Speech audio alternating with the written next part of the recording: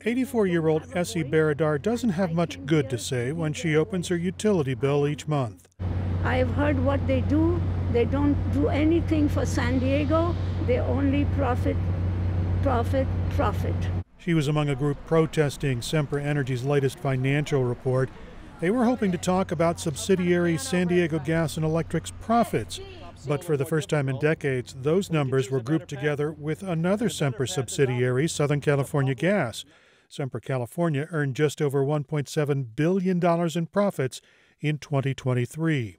It's a safe bet that they may have earned $1 billion or nearly $1 billion from SDG&E overall, and probably close to $450 million from SDG&E operations in San Diego.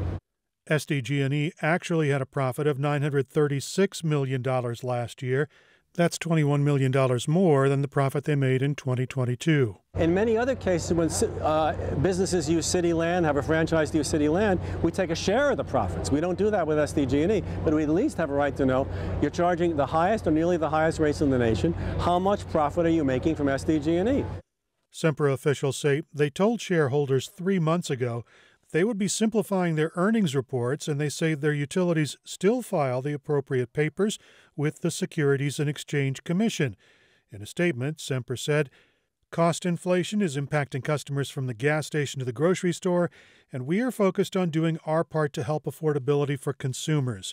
Our utility subsidiaries are focused on delivering solutions to customers, including shareholder-funded assistance programs and income-qualified bill discounts for those with financial hardships."